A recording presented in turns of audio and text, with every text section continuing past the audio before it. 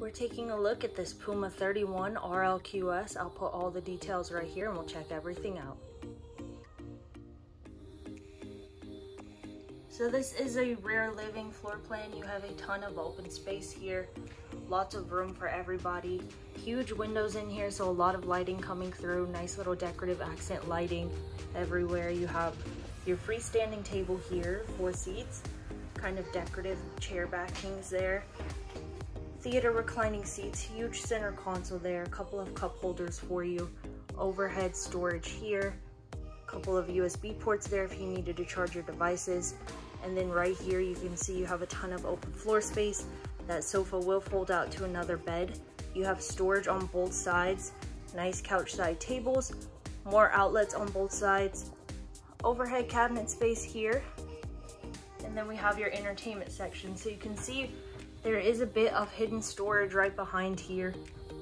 So you can utilize all this shelf space and have it right behind your TV once you mount your TV there, as well as add in a DVD player or console because you have those outlets right there. Radio control and built-in speakers here. A little bit of open storage, and you have your fireplace right down below. Super spacious kitchen area here. You have this nice big island. You could probably even add a couple of bar stools there if you wanted to, since there is a little bit of an extension there. Outlets on the side if you wanted to add an appliance up top. Right over here we have your fridge that's going to run on 12 volts. And then you have this nice big pantry space here. So lots of shelf room. Stainless steel sink, rolling drying tray and cutting board. You have this nice residential style hose, which is going to make it easy to do your dishes. Storage underneath. Oven right over here, 3-burner cooktop, microwave up top. Another extra counter space. You can add an appliance there in the corner. And then you have drawer space all the way down. And then here you have a couple of coat hooks, this nice little wall accent and decorative wall right behind it. So it gives it a little bit of a different vibe and feel here in the kitchen. And we can step over here towards your bathroom, which is going to be right here. So you have a porcelain foot flush toilet down below. Huge shower space here. You have that little seated area there. Corner shelves built right in, skylight up above. You're gonna have a massive linen storage here.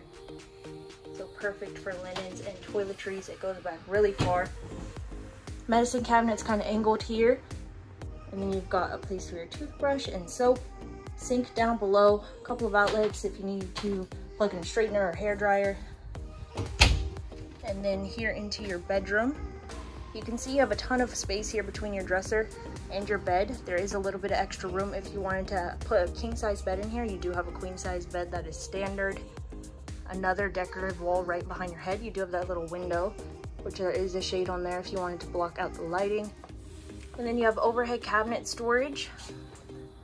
TV can go right up top here if you wanted one. USB ports, dresser space down below. You have this extra closet space here, which you can access from the outside.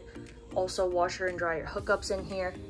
Shelf up top, and then you're going to have a huge closet space here, which you can access from any of those doors. You have mirrors right there in the front.